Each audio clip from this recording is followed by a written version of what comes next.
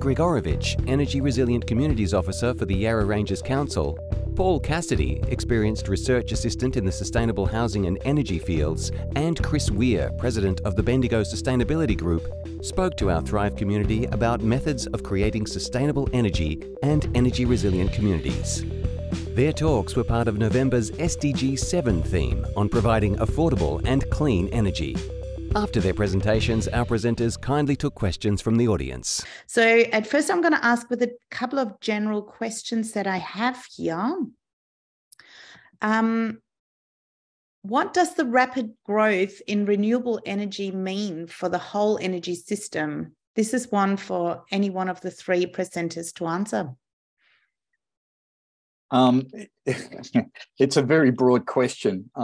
So in terms of Victoria, our state government has set about quite a big investment over a period of time to encourage renewables in both solar, wind, and they're now seriously looking and engaging with offshore wind to enable and roll out of batteries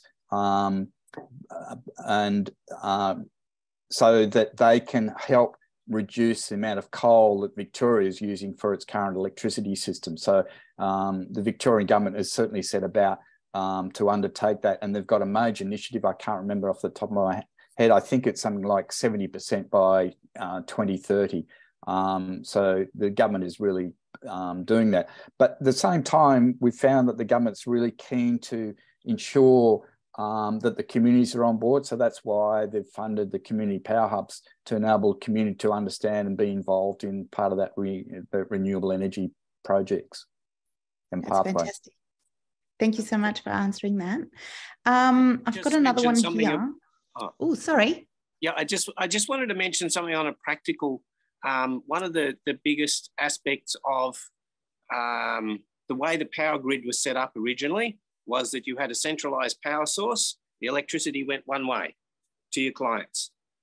Now, one of the biggest issues has been, and that this has also partly led to the development of things like batteries and is the fact that you've got power going multiple ways in a system that wasn't designed for that. So it's part of the issues that I wouldn't say that the long-lasting solutions are being created. It's still, it is a very difficult situation to overcome because the system, you can't pull the whole system down and start again. You're actually utilising a system that wasn't designed to be having things going multiple ways. So that's, yeah, just something that I think is really important for people to know. Yep, absolutely. Thank you very much. There's very good insight there. I have one more general question for the whole panel. How does digitalization enable flexibility and resilience in the energy system, and what new risks might it pose? Good question. It's a discussion we're having at council at the moment. We have a utilities officer who manages all of our online platforms and contracts when it comes to renewable energy on our council buildings. So the digitisation of that monitoring and everything is really exciting, but it also comes with risks, like we've seen with all of the large-scale hacking and loss of information from people. Yeah, exciting, but also has its risks. But it makes it much easier when we've got platforms that allow us to see how our solar is doing on our buildings, and we don't need to send somebody out to check on it. So that's super exciting. Yeah, that's great answers. Anyone else have any more input on that one? No, my example is with the most inverters these days have a Wi-Fi connection with them, and so that's why the majority of inverters these days are connected, and so people can read. So that's why I say we've been running monitoring. We also provide that for the clients that they can have a look and see what their consumption and what their input from solar is. So that it's a kind of a basic element of the renewable energy space. Yeah, absolutely. Thank you so much. I've got a question here for Amy. Could you elaborate on your biochar system, please? That comes from the Ooh, audience. I thought we would get a question about biochar. And our sustainability officer, who is on the line tonight, is our guru about biochar, and I'm not, so I apologise. I can't tell you a lot. But it's a facility that's gone in at our Listerfield waste transfer station in an attempt to use waste biomass to produce heat and biochar that can be then used in gardens and on different applications, which is really exciting. But I'm sure we've got some more information on our webpage, which I can link for people. And if we'd like to share some more information, we can answer any specific questions afterwards. If that attendee would like to send them through, that's also fine. Yeah, absolutely. No, that's great. Thank you. I've got one here for Paul. Paul, does or can the wood vinegar activate the biochar? Good question. There has been quite a bit of research. I think the simplest thing is that biochar increases the effectiveness of almost anything that it's mixed with. So the two of them put together will be more effective than either one separate. That's I'm not an expert on these areas. This is my main involvement has been with the development of a technology that will be utilised, and hopefully I'll be able to report on this. It'll be up and running sort of sometime in the middle of next year. That will be utilising biomass and waste and things like that to actually produce these byproducts. But there's certainly, and as I mentioned, the other thing is that there are many different forms of wood vinegar and many different forms of biochar. So one of the things that I've discovered in some discussions today is there are council areas that are looking at, okay, what is the biomass that we have and what are the byproducts that could come out of that? How can we best use this for farmers in our area? What do they need? So it's becoming quite sophisticated, which is very exciting. So there is no one set answer to that. It will depend on a lot of different things. Yeah, no problem. Would there be, this is a question from me to you, would there be collaboration with any of the tertiary institutions and offering that up as a master's research or something like that? As I mentioned, my involvement's with the Latrobe Valley, and I know that that authority is actually having some, they have involvement with, I'm trying to think of the university down there, and people looking at doing honours and things like that. So I know that there's an understanding that you have to develop your education system to be able to train people to be involved in these areas. It's absolutely crucial. My hope is that can be developed on a more than a regional basis, but certainly from what I've seen, the Latrobe Valley's really doing its best to be a leader in that sphere. I'm sure the Yarra Valley is as well. It's very exciting times. Yeah, absolutely. And I'm loving that all of these practical applications are in fact happening in rural areas. I feel like the metro still has to catch up a fair bit there. So that's really Can I just exciting. mention something to Amy, if I may, just in terms, you mentioned a number of different types of energy systems that are valid for, particularly for post-emergencies. One of the things that discussions were held with regards to these biomass to energy units, that I think she mentioned something like about 25,000 trees fell down in the storm recently. Obviously, as you mentioned, these things are going to be happening again and again. The potential to actually use a bioenergy, a mobile system, if you've got the chippers and whatever, you can take a tree, you can pull it apart, and it can be used then on site to be able to be pulling apart all that material, producing byproducts, a whole range of different things. I certainly would be interested in any discussions if Yarra Valley was interested in looking further into that. particularly with the 25,000 trees that they've got. It's definitely the amount of biomass that came down following those storm events has definitely shaped our thinking with the biochar facility, because we had multiple staging areas to cope with all of the fallen trees and trying to put them to various uses. But the thought of a mobile biochar facility is very interesting. So yeah, happy to discuss. Definitely, okay. Paul. Thank you. No worries. Thank you. Great. I have a question for Chris here from a participant. What was described could be categorized as a distributed community asset. Can he comment briefly on what sort of insurance model solution has been applied to that asset for when a storm comes through and tears your asset apart, or off the roof in terms of a solar panel?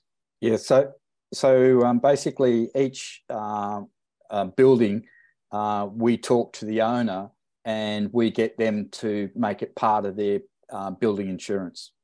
So okay. It's just like, you know, if they blew the windows out, they'd have to replace the windows. So we do encourage them to put it on as one of their, you know, when you do a building insurance, to list it as one of their major assets on the building.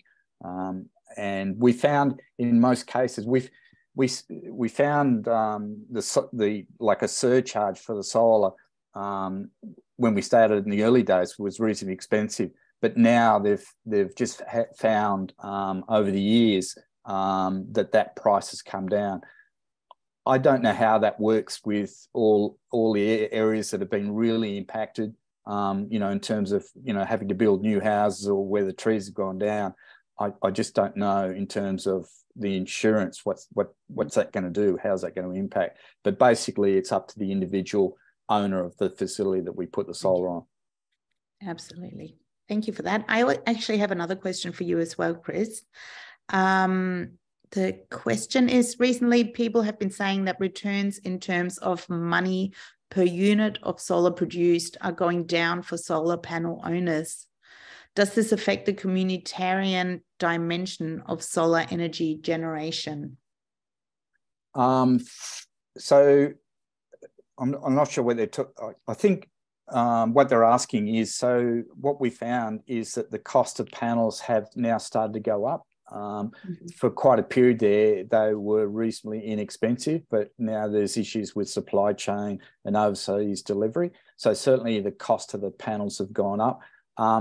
But we haven't found that it's affected our fundraising, especially with community housing. We're totally committed to trying to do community housing and work with the government in that, because that's one of their big expenses. So for low-income housing, if we can put solar on the roof, that can help reduce their outgoing. So, you know, that's quite an important element.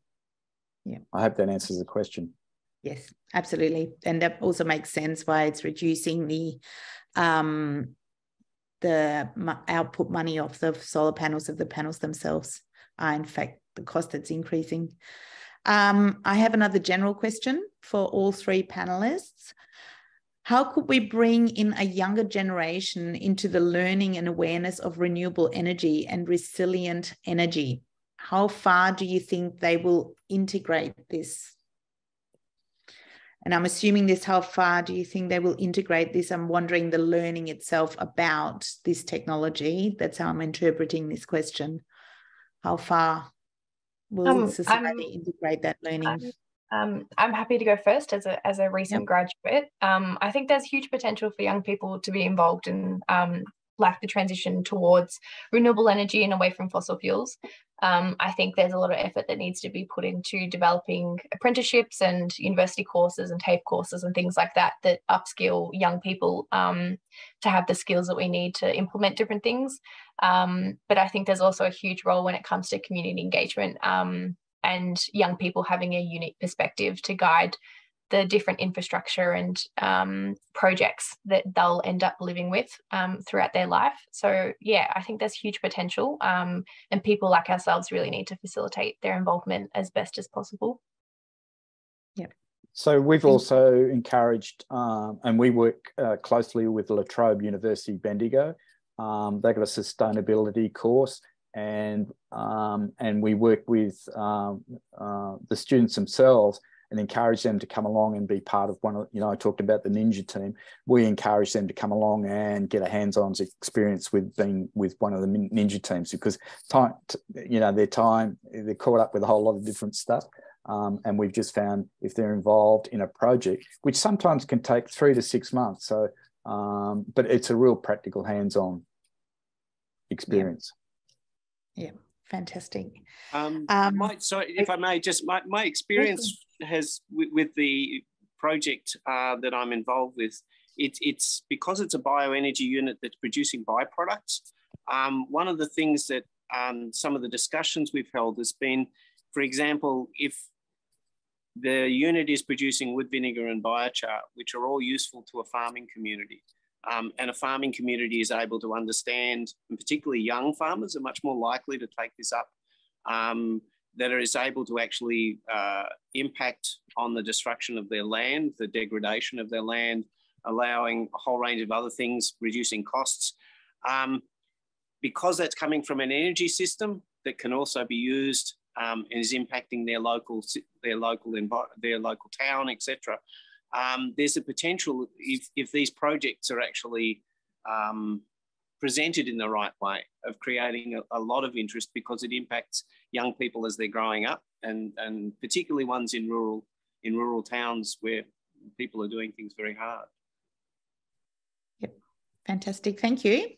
Does anyone else have any more input on this one? No, I'm going to move on to another question for Amy. How is the communitarian dimension in sustainability achievable by overcoming the selfish dimension of individuals and the profitable dimension of business? Oh, quite the question.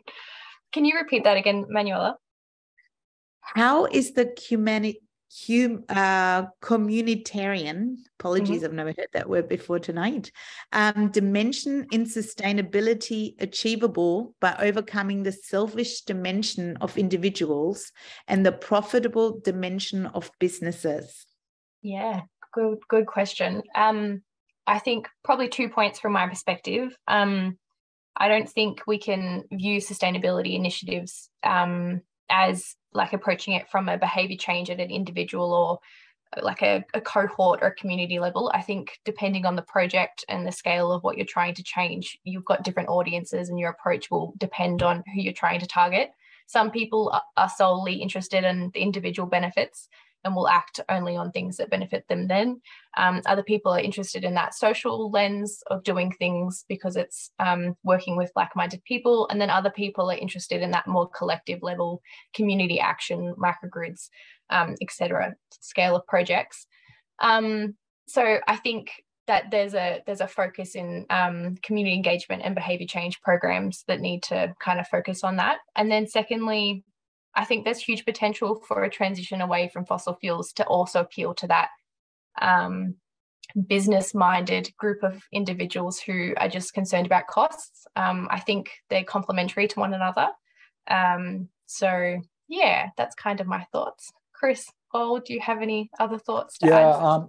So we found like a lot of the organisations, corporate, private, sustainability, climate change, they're very much aware of that now.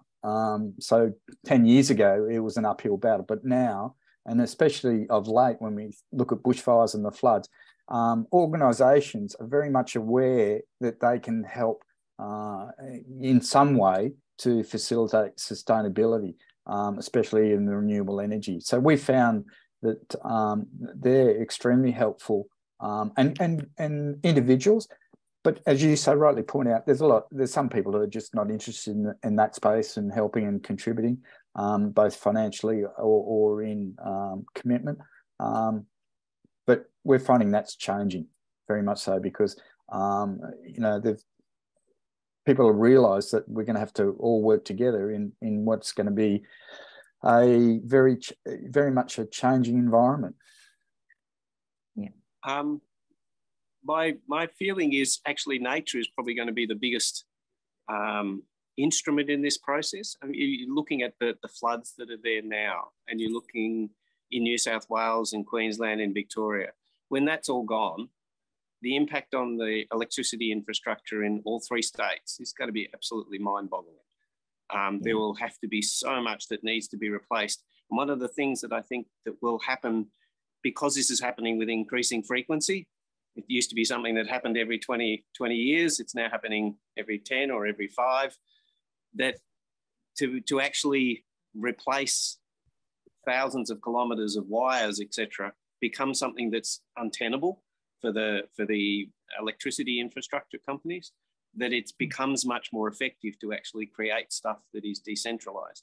You just don't put wires there, and you put something that sets up in a town, near a town. And so I think our climate will actually be one of the biggest instruments.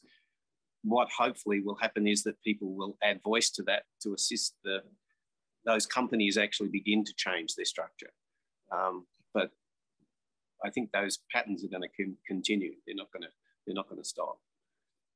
Yeah, and decentralized supply chains or decentralized supply will also minimize that disruption. If one supply chain is disrupted, that not everyone is all of a sudden sitting in the dark. So there are the immense benefits of the microgrids as well. I've got another question here for Paul. With reference to your first overview slide, can biomass be processed without generating any syngas? Can be processed. You can, I think Amy mentioned that they have a unit that basically produces biochar. The majority of the units that I've had connection with, as I mentioned, basically produce either just syngas or syngas and biochar, or syngas and biochar and wood vinegar.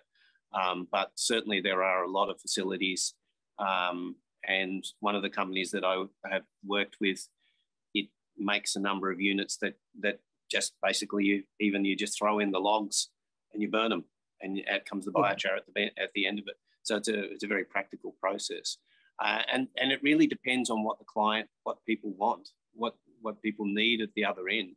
Do you need soil supplements? Do you need So the beauty is that there's a number of different technologies now that can provide a range of different options for people to look at. Is that an answer? Yep, that is an answer, I think. A question for Paul. Oh, another one.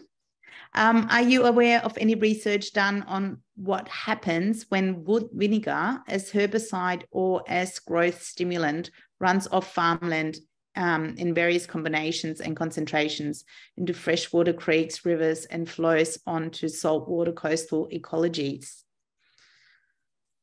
Again, I don't profess to be an expert. All I understand is that if you put a herbicide on weeds, it'll kill the weeds.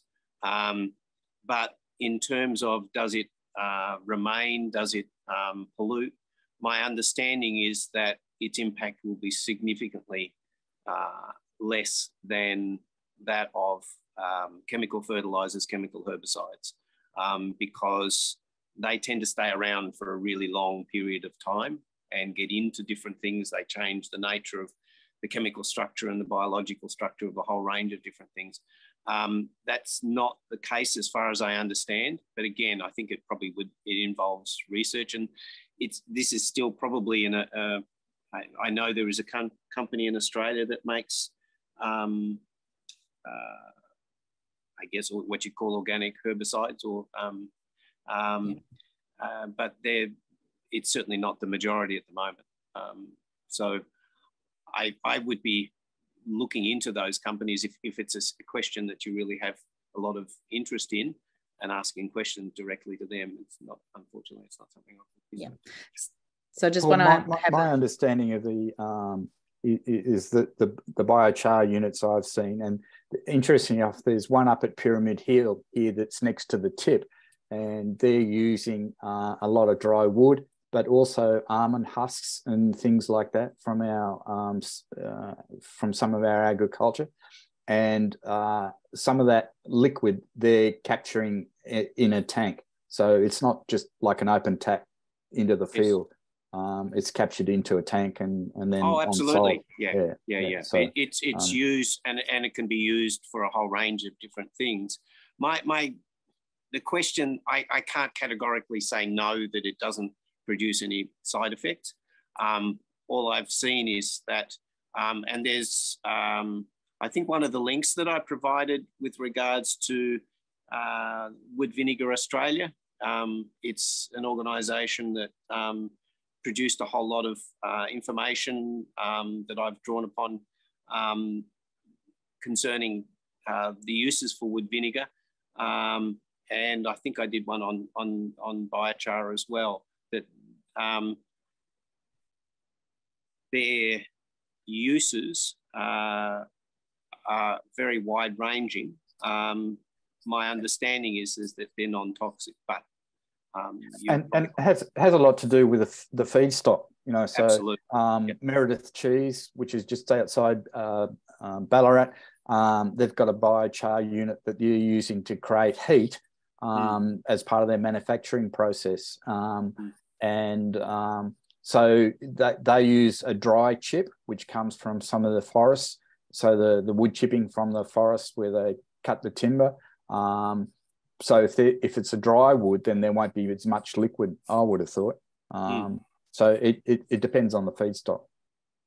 Yeah, I think that's probably a really crucial point, and I think I mentioned it before, that the actual attributes of both the biochar and the wood vinegar will change quite significantly depending on what biomass you're actually putting in there.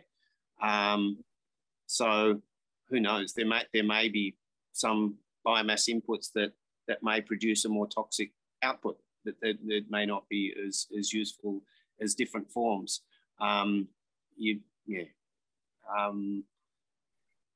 Unfortunately, I don't quite know where to actually that's fine. Find an answer to it. No, so we do in fact have some chemical engineers and some other experts to do with contaminants as part of our team, our research team, and they are able to expand on your answers some more, and we can update that in our on our website at the completion of this session. So I have another question. Actually, I'm going to use one of the general questions now. So as another one I'm interested in as well. How will new business models adapt to the future energy system, and who will pay for the transition? Good question. It's multi-layered. It's you know, if you want big electricity, then that's a government, and then you've got your generators who have to switch. So Australia is amazing in the sense of we have the highest take up of rooftop solar in the world. I think we'll catch up per capita in terms of solar farms.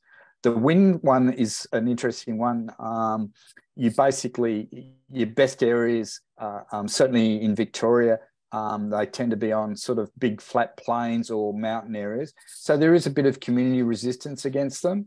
But in the majority, we're starting to see communities that participate and get some a dollar for a wind farm being on their site, all the way down to an individual who might have solar on the roof and a battery and, you know, possibly electric car. So the emphasis is on the individual, and it depends on the government how much of a grant they're hoping to able to facilitate. So the objective of trying to meet the 2050 targets, both on federal and on state level, they're trying and going as hard as they can to encourage individuals and businesses to take up So yes, it is a change. But in terms of things like electric car, most cars, people turn them over in 5 to 7 years, especially if they're a commercial. So they're not going to jump out tomorrow. They may do it in 2 or 3 years. Yeah. Okay. Look, at this point, I'm going to start wrapping up the discussion panel. I want to let everyone know that any more questions that we have, we will take them on offline, and we will advise Chris, Paul, and Amy of those questions. And you have an opportunity to answer those, and we will then publish those answers on our website later on. Again, I want to thank you all. They were all fantastic presentations, very informative, and case studies always help us being able to visualize how that theory, that model that we're striving for can in fact work in the real world. So again, thank you very much for all your contributions tonight.